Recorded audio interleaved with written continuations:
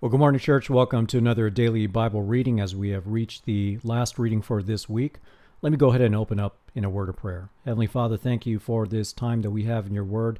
We thank you for the Spirit that you have given to us to be able to discern and understand your will and purpose as we read through this. We pray that you'd be glorified by the result, and we give thanks and pray these things in the name of your Son, Christ Jesus. Amen. So we take a look at our passage for this morning. We're in Ezekiel chapters 31 to 33 and John chapter 11. And we continue with our focus upon Egypt. The last couple of chapters have been either on Pharaoh or the Egyptians. And as we look at chapter 31, verse 1, we see in the 11th year, in the 3rd month, on the 1st of the month, the word of the Lord came to me, saying, Son of man, say to Pharaoh, king of Egypt, and to his hordes, Whom are you like in your greatness? Behold, Assyria was a cedar in Lebanon, with beautiful branches and forest shade, and very high, and its top was among the clouds. The waters made it grow, and deep made it, and the waters made it grow, the deep made it high. With its rivers it continually extended all around its planting place, and sent out its channels to all the trees of the field. Therefore its height was loftier than all the trees of the field, and its boughs became many, and its branches long because of the many waters as it spread them out. All of the birds of the heavens nested on its boughs, and under its branches all the beasts of the fields gave birth, and all great nations lived under its shade. So it was beautiful in its greatness, and the length of its branches, for its roots extended to many waters. The cedars in God's garden could not match it. The cypresses could not compare with its boughs, and the plane trees could not match its branches. No tree in God's garden could compare with it in its beauty. And these are tremendous statements that the Egyptians, the trees that were there were even more beautiful than the trees in the Garden of Eden. And that's not to say that they made it more beautiful than what God made it, because all of it comes from God. But this shows the beauty that God had blessed Egypt with. In verse 19, I made it beautiful, and with the multitude of its branches, and all the trees of Eden which were in the garden of God were jealous of it. Verse 10, Therefore, thus says the Lord God, because it is high in stature, and has set its top among the clouds, and its heart is haughty in its loftiness. Therefore I will give it into the hand of a despot of the nations. He will thoroughly deal with it according to its wickedness. I have driven it away. Alien tyrants of the nation have cut it down and left it on the mountains, and in all the valleys its branches have fallen, and its boughs have been broken in all the ravines of the land, and all the people of the earth have gone down from its shade and left it. On its ruin all the birds of the heaven will dwell, and all the beasts of the field will be on its fallen branches, so that all the trees by the water may not be exalted in their stature, nor set their top among the clouds, nor their well-watered mighty ones stand erect in their height, for they have all been given over to death, to the earth beneath, among the sons of men, with those who go down to the pit. And verse 15, Thus says the Lord God, on the day when it went down to Sheol, I caused lamentations. I closed the deep over it, and held back its water, and its many waters were stopped up. And I made Lebanon mourn for it, and all the trees of the field wilted away on account of it. I made the nations quake at the sound of its fall, when I made it go down to Sheol, with those who go down to the pit, and all the well-watered trees of Eden. The choicest and best of Lebanon were comforted in the earth beneath. They also went down with it to Sheol, to those who were slain by the sword, and those who were its strength lived under its shade among the nations. To which among the trees of Eden are you, thus equal in glory and greatness? Yet you will be brought down with the trees of Eden to the earth beneath. You will lie in the midst of the uncircumcised, with those who were slain by the sword. So is Pharaoh and all his hordes, declares the Lord God. And then in Ezekiel 32, we see a lamentation over Pharaoh, king of Egypt. Verse 1, In the 12th year, in the 12th month, on the 1st of the month, the word of the Lord came to me, saying, Son of man, take up a lamentation over Pharaoh, king of Egypt, and say to him, You compared yourself to a young lion of the nations. Yet you are like the monster in the seas, and you burst forth in your rivers, and muddied the waters with your feet, and fouled their rivers. Thus says the Lord God, Now I will spread my net over you with a company of many peoples, and they shall lift you up in my net. I will leave you on the land, I will cast you on the open field, and I will cause all the birds of the heaven to dwell on you, and I will satisfy the beasts of the whole earth with you. I will lay your flesh on the mountains and fill the valleys with your refuse. I will also make the land drink the discharge of your blood as far as the mountains, and the ravines will be full of you. And when I extinguish you, I will cover the heavens and darken their stars. I will cover the sun and with a cloud, and the moon will not give its light. All the shining lights in the heavens I will darken over you, and will set darkness on your land, declares the Lord God. Verse 9, I will also trouble the hearts of many peoples when I bring your destruction among the nations into the lands which you have not known. I will make many people appalled at you, and their kings will be horribly afraid of you when I brandish my sword before them, and they will tremble every moment, every man for his own life, on the day of your fall. And then we see the sword of the king of Babylon being brought against them. Verse 11, For thus says the Lord God, The sword of the king of Babylon will come upon you. By the swords of the mighty ones I will cause your hordes to fall. All of them are tyrants of the nations, and they will devastate the pride of Egypt, and all its hordes will be destroyed. I will also destroy all its cattle from beside many waters, and the foot of man will not muddy them any more, and the hoofs of beasts will not muddy them. Then I will make their water settle, and will cause their rivers to run like oil, declares the Lord God. When I make the land of Egypt a desolation, and the land is destitute of all of that which filled it, when I smite all those who live in it, then they shall know that I am the Lord. This is a lamentation, and they shall chant it. The daughters of the nations shall chant it. Over Egypt and over all her hordes they shall chant it, declares the Lord God. And verse 17, In the 12th year, on the 15th of the month, the word of the Lord came to me, saying, Son of man, wail for the hordes of Egypt, and bring it down, her and the daughters of the powerful nations, to the netherworld, to those who go down to the pit. Whom do you surpass in beauty? Go down and make your bed with the uncircumcised. They shall fall in the midst of those who are slain by the sword. She is given over to the sword. They have drawn her and all her hordes away. In verse 21, The strong among the mighty ones shall speak of them, and his helpers from the midst of Sheol. They have gone down, they lie still, the uncircumcised, slain by the sword.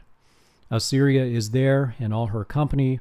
Her graves are round about her. All of them are slain, fallen by the sword, whose graves are set in the remotest parts of the pit, and her company is round about her grave. All of them are slain, fallen by the sword, who spread terror in the land of the living.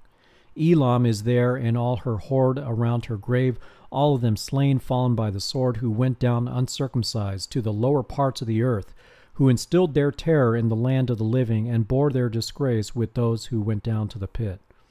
They have made a bed for her among the slain with all of her hordes. Her graves are around it. They are all uncircumcised, slain by the sword, although their terror was instilled in the land of the living. They bore their disgrace with those who go down to the pit. They were put in the midst of the slain. And verse 26, Meshech, Tubal, and all their hordes are there. Their graves surround them. All of them were slain by the sword, uncircumcised, though they instilled their terror in the land of the living. Nor do they lie beside the fallen heroes of the uncircumcised who went down to Sheol with their weapons of war, and whose sword were laid under their heads, but the punishment for their iniquity rested on their bones, though the terror of these heroes was once in the land of the living. But in the midst of the uncircumcised you will be broken, and lie with those slain by the sword. There also is Edom, its kings and its princes, for all who for all their might are laid with those slain by the sword. They will lie with the uncircumcised and with those who go down to the pit. There also are the chiefs of the north, all of them, and all the Sidonians, who in spite of the terror resulting from their might, in shame went down with the slain. So they laid down uncircumcised with those slain by the sword, and bore their disgrace with those who go down to the pit. These Pharaoh will see, and he will be comforted for all his horde slain by the sword, even Pharaoh and all his army, declares the Lord. And verse 32, though I instilled a terror of him in the land of the living, yet he will be made to lie down among the uncircumcised along with those slain by the sword, even Pharaoh and all his hordes, declares the Lord. And then Ezekiel chapter 33, we see now a warning to the Israelites and their watchmen.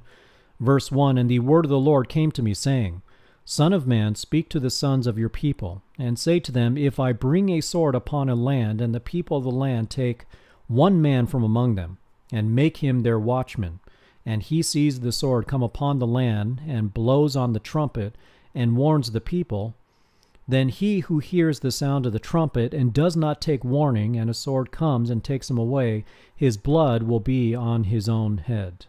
He heard the sound of the trumpet, but did not take warning, his blood will be on himself. But had he taken warning, he would have delivered his life. So this saying that his blood will be on himself, we hear similar statements made in the New Testament also, and this just speaks towards responsibility. Verse 6, but if the watchman sees the sword coming and does not blow the trumpet, and the people are not warned, and a sword comes and takes a person from them, he is taken away in his iniquity. But his blood I will require from the watchman's hand. But as for you, son of man, I have appointed you a watchman for the house of Israel, so you will hear a message from my mouth and give them warning from me. And then we see these statements about the righteous and the wicked, similar to what we saw in Ezekiel chapter 18. And really these statements about Ezekiel as a watchman, I think we saw similar statements, I want to say from chapter 3 as well. But as we look at verse 8, when I say to the wicked, O wicked man, you will surely die, and you do not speak to warn the wicked from his way, that wicked man shall surely die in his iniquity, but his blood I will require from your hand. But if you, on your part, warn a wicked man to turn from his way, and he does not turn from his way, he will die in his iniquity, but you have delivered your life. Now as for you, son of man, say to the house of Israel, thus you have spoken, saying, surely our transgressions and our sins are upon us, and we are rotting away in them. How then can we survive? And verse 11, say to them, as I live, declares the Lord, I take no pleasure in the death of the wicked, but rather that the wicked turn from his way and live. Turn back from your evil ways. Why then will you die, O house of Israel? And so we see even at this late stage, they still have a chance to repent. And verse 12, and you, son of man, say to your fellow citizens, the righteousness of a righteous man will not deliver him in the day of his transgression. As for the wickedness of the wicked, he will not stumble because of it in the day when he turns from his wickedness, whereas a righteous man will not be able to live by his righteousness on the day when he commits sin. When I say to the righteous, he will surely live, and he trusts in his righteousness that he commits iniquity, none of his righteous deeds will be remembered, but in that same iniquity of his which he has committed, he will die. But when I say to the wicked, you will surely die, and he turns from his sin and practices justice and righteousness, if a wicked man restores a pledge, pays back what he has taken by robbery, walks by the statutes which ensures life without committing iniquity, he shall surely live, he shall not die. And then verse 16, none of his sins that he has committed will be remembered against him. He has practiced justice and righteousness, he shall surely live. Yet your fellow citizens say the way of the Lord is not right, when it is their own way that is not right. When the righteous turn from his righteousness and commits iniquity, then he shall die in it. But when the wicked turns from his wickedness and practices justice and righteousness, he will live by it. Yet you say the way of the Lord is not right. O house of Israel, I will judge each of you according to his ways. And then Ezekiel is given instructions about those who will come to him but not listen, or they will hear him but not act. Verse 21, now in the 12th year of our exile, on the 5th of the 10th month, the refugees from Jerusalem came to me, saying, This city has been taken. Now the hand of the Lord has been upon me in the evening before the refugees came, and he opened my mouth at the time they came to me in the morning. So my mouth was opened, and I was no longer speechless. Then the word of the Lord came to me, saying, Son of man, they who live in these waste places in the land of Israel are saying, Abraham was only one, yet he possessed the land. So to us, who are many, the land has been given as a possession. Therefore say to them, Thus says the Lord God, You eat meat with the blood in it. Lift up your eyes to your idols as you shed blood. Should you then possess the land? Verse 26, You rely on your sword, you commit abominations, and each of you defiles his neighbor's wife. Should you then possess the land? Thus you shall say to them, Thus says the Lord God, As I live, surely those who are in the waste places will fall by the sword. And whoever is in the open field I will give to the beasts to be devoured, and those who are in the strongholds and in the caves will die of pestilence. I will make the land a desolation and a waste, and the pride of her power will cease, and the mountains of Israel will be desolate, so that no one will pass through. Then they will know that I am the Lord, when I make the land a desolation and a waste, because of all their abominations which they have committed. But as for you, Son of man, your fellow citizens who talk about you by the walls and in the doorways of the houses, speak to one another, each to his brother, saying, Come now and hear what the message is which comes forth from the Lord. They come to you as people come and sit before you as my people and hear your words, and they do not do them, for they do the lustful desires expressed by their mouth, and their heart goes after their gain. Behold, you are to them like a sensual song by one who has a beautiful voice and plays well on an instrument, for they hear your words, but they do not practice them. So when it comes to pass, as surely it will, then they will know that a prophet has been in their midst. And then John chapter 11, this is the story of Lazarus and how Jesus raised him.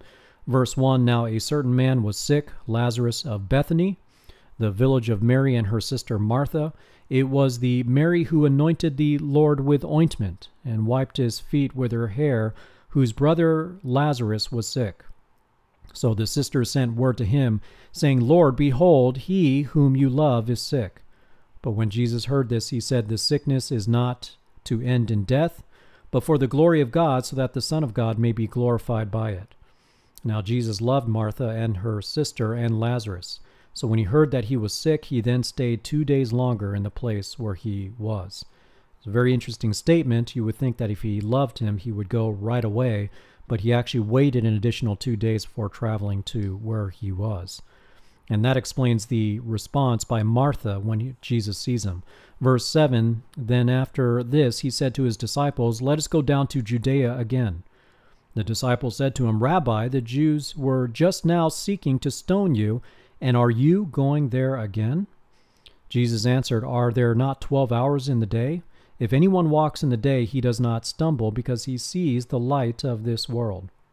But if anyone walks in the night, he stumbles, because the light is not in him. This he said, and after that he said to them, Our friend Lazarus has fallen asleep, but I go so that I may awaken him out of sleep. The disciples then said to him, Lord, if he has fallen asleep, he will recover. Now Jesus had spoken of his death, but they thought that he was speaking of literal sleep. Verse 14, So Jesus then said to them plainly, Lazarus is dead. And I am glad for your sakes that I was not there, so that you may believe, but let us go to him. Therefore Thomas, who is called Didymus, said to his fellow disciples, Let us also go, so that we may die with him. And then verse 17, So when Jesus came, he found that he had already been in the tomb 4 days. Now Bethany was near Jerusalem, about 2 miles off, and many of the Jews had come to Martha and Mary to console them concerning their brother. Martha, therefore, when she heard that Jesus was coming, went to meet him, but Mary stayed at the house. Martha then said to Jesus, Lord, if you had been here, my brother would not have died. Even now I know that whatever you ask of God, God will give you. Jesus said to her, "Your brother will rise again." Martha said to him, "I know that he will rise again in the resurrection on the last day." Jesus said to her, "I am the resurrection and the life. He who believes in me will live even if he dies. And everyone who lives, believes in me, will never die. Do you believe this?" She said to him, "Yes, Lord, I have believed that you are the Christ, the Son of God, even he who comes into the world." And then verse 28, when she had said this, she went away and called Mary her sister, saying secretly, "The teacher is here and is calling for you." And when she heard it, she got up quickly and was coming to him. Now Jesus had not yet come into the village, but was still in the place where Martha met him. Then the Jews who were with her in the house and consoling her, when they saw that Mary got up quickly and went out, they followed her, supposing that she was going to the tomb to weep there. Therefore, when Mary came where Jesus was, she saw him, fell at his feet, saying to him, "Lord, if you had been here, my brother would not have died." When Jesus therefore saw her weeping, and the Jews who came with her also weeping, he was deeply moved in spirit and was troubled, and said, "Where have you laid him?" They said to him, "Lord, come and see." Jesus wept. So the Jews were saying, "See how he loved him." But some of them said, "Could not this man who opened the eyes of the blind man have kept this man also from dying?" And then verse 38, so Jesus, again, being deeply moved within, came to the tomb. Now it was a cave, and a stone was lying against it. Jesus said, "Remove the stone." Martha, the sister of the deceased, said to him, "Lord, by this time there will be a stench, for he has been dead 4 days." Jesus said to her, "Did I not say to you that if you believe, you will see the glory of God?" So they removed the stone. Then Jesus raised his eyes and said, "Father, I thank you that you have heard me.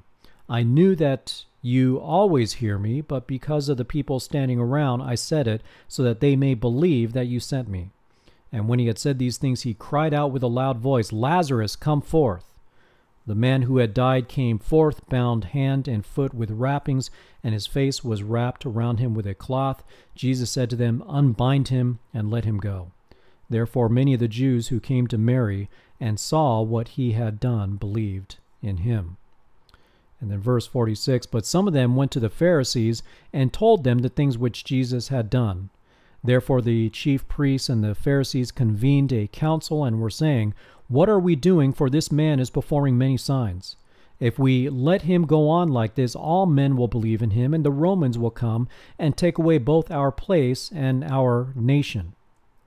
And we see very clearly from that statement where their real concern was. They were not truly concerned about the coming of the Messiah or trying to validate whether Jesus was the Messiah, but they were concerned about the power and position that would be taken away from them. And verse 49, but one of them, Caiaphas, who was high priest that year, said to them, "You know nothing at all, nor do you take into account that it is expedient for you that one man die for the people, and that the whole nation not perish."